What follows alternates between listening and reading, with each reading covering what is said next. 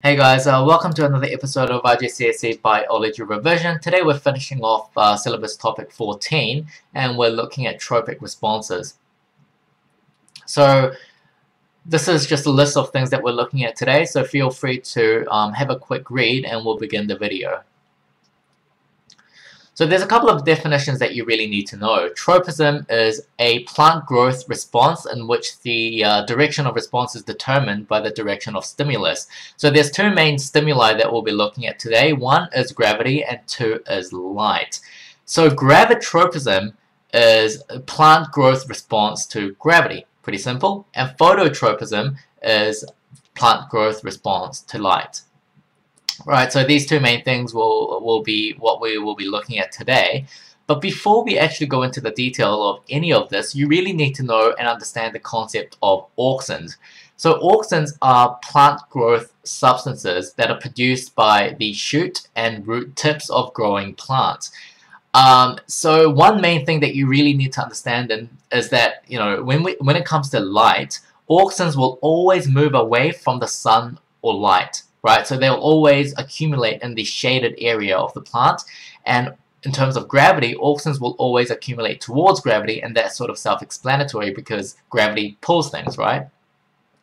So another really important concept is that auxin accumulation in a shoot will actually promote cell growth by increasing water intake, but auxin accumulation in a root will slow down cell growth by reducing water intake. So the auxin will actually have a different impact on the plant depending on where it is. In a shoot, it will raise cell growth, and in a root, it will slow down cell growth. So make sure you get this slide really, make sure you're really comfortable with what's going on here, because it's gonna be really helpful for understanding the concepts later on.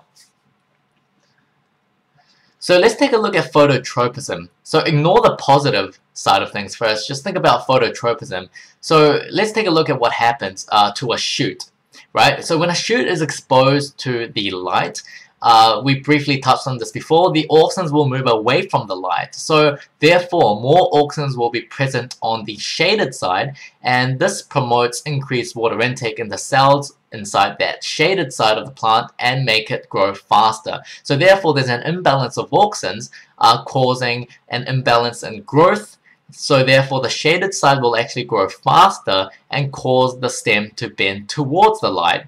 And the growth of a shoot towards the sun is called positive phototropism, and I'll talk about why it's called positive in a second. But let's just take a look at the diagram. Again, just going through, we've got the sun on the right hand side here. The auxins will accumulate on the shaded side away from the sun, and the left hand side here will grow faster than the right hand side, and therefore the stem will bend towards the sun. If you have a bit of trouble sort of picturing this whole thing, I've laid it out in a very simple diagram here where we've got the blue side and the red side. They're equal length at the moment, but if you can imagine the blue side growing faster than the red side, they're still attached, and therefore it will bend overall this way, and the sun is up here correlating to the diagram. So I said I was going to explain why we call this positive phototropism. So when you think about phototropism, it's basically how the the plant grows in response to light.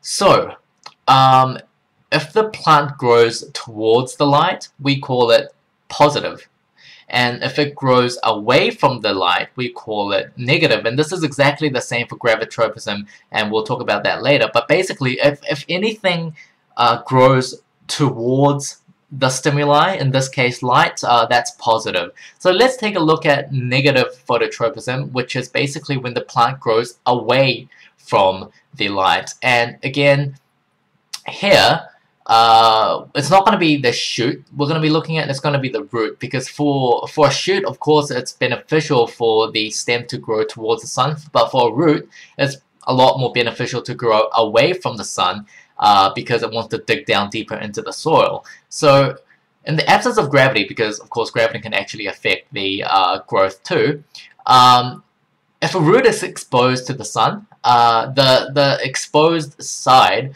will have less auxins because the auxins will move towards the shaded side, right? So the auxins therefore will cause reduced water intake, because as I said before, if it's a root, then the auxins will inhibit cell growth, which is completely opposite to what happens in a shoot. But either way, so it will reduce water intake on the shaded side and thus slow down cell growth. So again, the unequal growth tends to bend the root away from the light, and because it's bending the plant away from the light, it's negative phototropism.